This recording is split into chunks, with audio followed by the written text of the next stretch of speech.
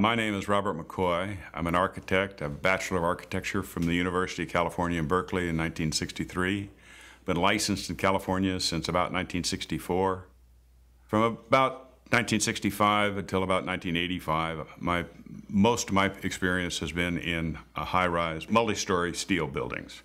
The first major high-rise building that I was involved with was the headquarters for Pacific Gas and Electric Company in San Francisco. It's a 34-story building, about 1,250,000 square feet in the high-rise portion, about the same time that that the World Trade Center was designed and built in New York. In fact, we corresponded with the Yamasaki's office at the time to discuss certain aspects of their building and ours. Both buildings were designed, for instance, to resist the impact of an airplane flying into them. While with that firm in San Francisco, Hertzka Knowles, I also participated in the design of 575 Market Street, a building for Standard Oil, one of their headquarters buildings. It was 44 stories. 100 Pine Street, which is 34 stories. And following PG&E, I finished up the final design, redesign, and construction of the St. Mary's Hospital and Medical Center in San Francisco. Following that stint, I was in private practice for a period when William Pereira acquired my firm to give him a presence in San Francisco. He had a couple of high-rise buildings to do, one of which was One Sansom, which was initially designed as a 54-story building, subsequently reduced to about 44 stories when Citicorp came into the project. As those buildings were getting underway, I was needed in Los Angeles and relocated to Southern California, where I was the project director and chief operating officer for the joint venture for the design and construction of the Tom Bradley International Terminal at Los Angeles International Airport. That building is about 1 million square feet. It depends upon where you measure it, but it's a good, solid 5-story steel frame building. A given footprint on the departure level, for instance, is in excess of 3 football fields side by side. It's a pretty good size open-air steel frame building. Those buildings in New York have a very strong exterior skin. The columns are 3'4" on center, and they're about 14 inches wide. There's about a 42-inch spandrel at each floor of steel. So the net opening where the window is, by the time you discount the fireproofing and the rest of it, is 40 or 50% of the exterior skin. When those planes hit those buildings, they were shredded the moment they started into the building. Most of the fuel, most of the plane was torn apart as it went through the outside skin. I've seen photographs since that show that the columns and some of the beams were severed in the North Tower, which was, I guess, not surprising considering the force of the impact, the weight of the plane, and the speed. But the diagrams that I've seen shown that those planes were that everyone else has concluded the same thing I had. The planes were shredded. The fireball was on the outside. The impact, shredding the plane, will create enough heat to explode that fuel. And that fuel moving at 500, 550 miles an hour as it goes through, as whatever's left going through the building or on the outside is seeking oxygen to explode and burn. It was gone in moments after it hit the building. So in rethinking it, I discovered that there were others who had similar thoughts. And that's when I came across Architects and Engineers for 9/11 Truth. Let's talk a little bit about the impact on the 2 towers. On the North Tower, the plane looks to me like it took out about 60 columns or so I read somewhere about 60% of the columns and some of the beams.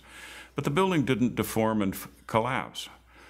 The nature of the steel frame for that exterior skin, supporting the exterior wall of those buildings, is a truss. It's a solid truss. You've got columns at 3'4" on center, and you've got 42-inch deep or 48-inch deep spandrels, beams at 12 foot on center, and they're all welded together. They're put together in a group and erected in the building in tiers, 3 floors high, several bays wide.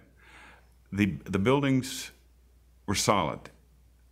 They lost columns, they lost beams, but the building didn't collapse. On the south tower, the building hit pretty well towards a corner and took out the columns along one wall, and it began to cave in, and the building, as we saw in the videos, the top leaned over and began to twist, and then before it started down. Now we have the mass of that building from up above coming down in strong, it's going to begin to impact the whole building as it comes, as everyone has described. But it's going to come down in a pancake fashion, in a staccato kind of a way. Bang, bang, bang, bang, bang as it comes. It's not going to come as a smooth fall. You're going to see puffs of pulverizing concrete. Each time a series of floors hits another floor. I didn't see that. I saw billowing clouds of dust when I viewed the videos. Now keep in mind that the steel that's supporting this building in the middle is very strong. Those columns were probably 4 times as strong as they needed to be to support the dead weight above them.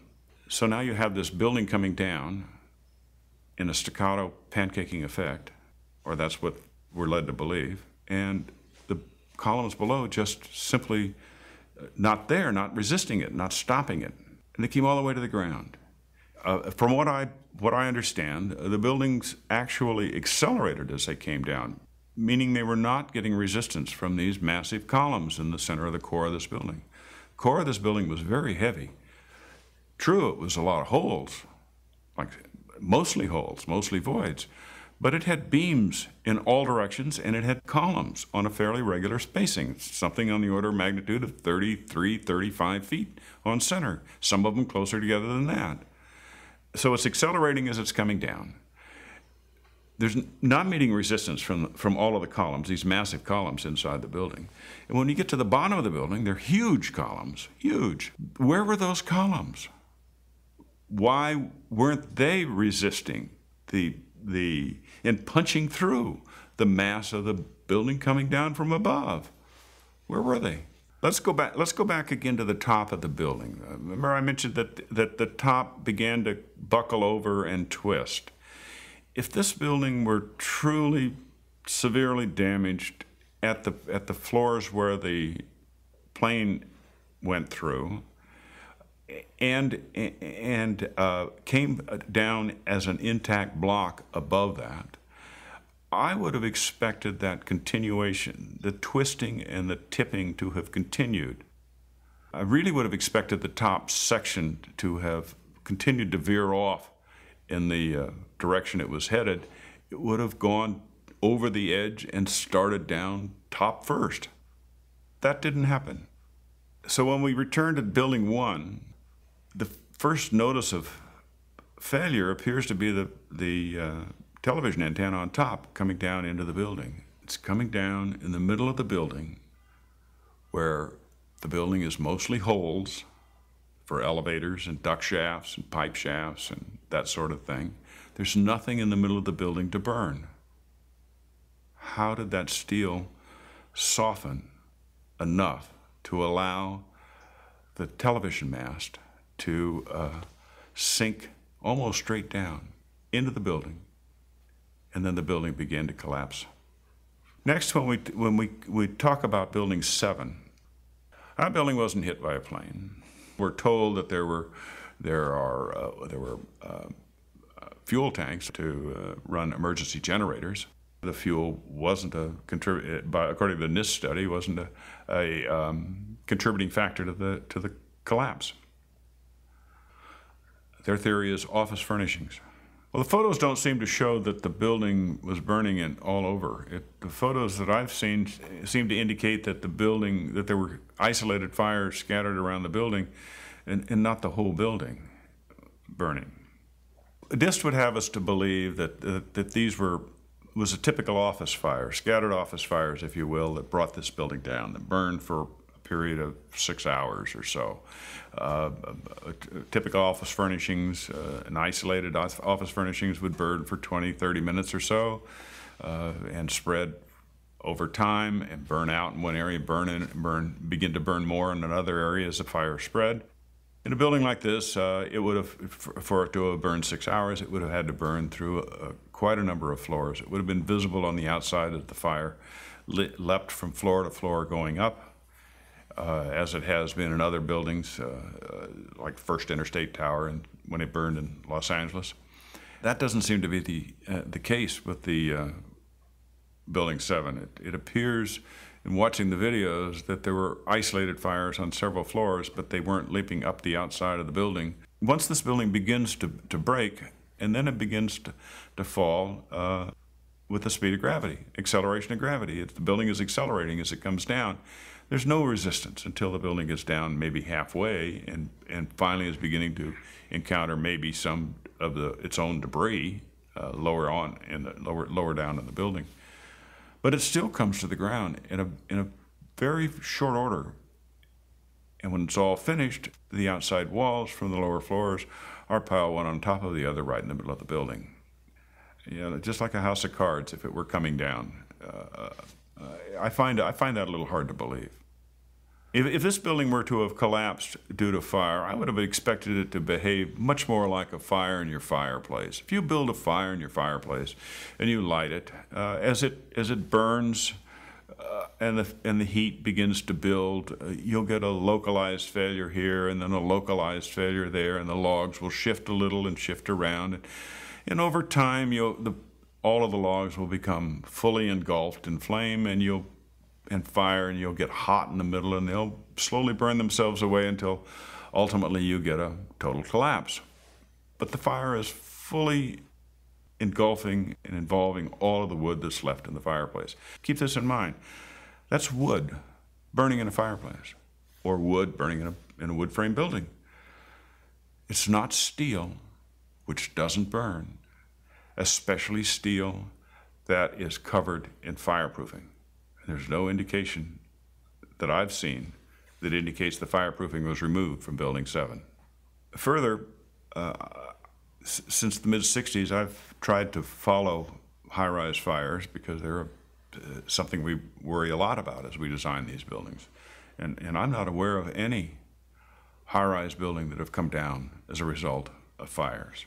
Even though we've had some of these fires have been much hotter, much longer lasting. I mean, the first interstate fire was very hot in Los Angeles, as a high-rise fire goes. I can't remember even a partial collapse in any of these buildings that I've watched over the years. High-rise buildings. I started in San Francisco doing high-rise buildings because that was a special interest of mine. I paid close attention to them for the last 40, 45 years, and I think that's probably why I'm still interested in what happened at the World Trade Center. Something about the way those buildings came down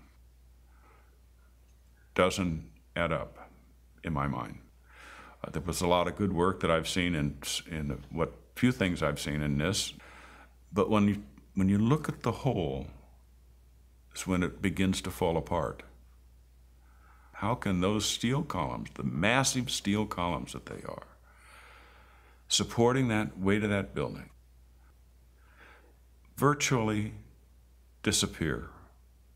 Why aren't they poking up straight out of that rubble at the bottom of the building? So what I'm looking for is a new investigation. There may be some, well, let's call it a new investigation where all of the original information and tests and hypotheses are re-examined, as well as the ones that have surfaced since, the new ones, including the allegations of controlled demolition. There have been a lot of published tests and reports on the possibility of controlled demolition of these buildings, and I think they should be carefully considered. I mean, at this point, let's wait, let's take the time to do it right and get the record right. I signed the petition for architects and engineers for 9/11 Truth because I felt it was an organization trying to get at the truth of what in fact actually happened, what brought those buildings down. I didn't feel, in looking at it and reading the information from the organization, that it was a conspiracy theory of advocating any conspiracy theory of any nature. I don't want to be involved in conspiracy theories. There are lots of them. They can go on. We can speculate on that forever. What we really need to know is how those buildings came down.